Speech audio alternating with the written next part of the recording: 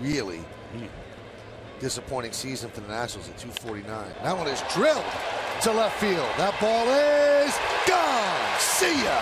A 3-run home run for Carlos Beltran. And the Yankees are on the board. They're up 3-0.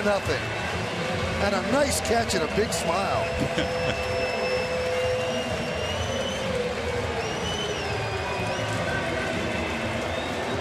Well, Beltran continues to be the Yankees' most consistent hitter. That's his 18th home run of the year. And we told you Sale's been giving up the homers. Nice quick swing. Got the barrel of the bat to the ball.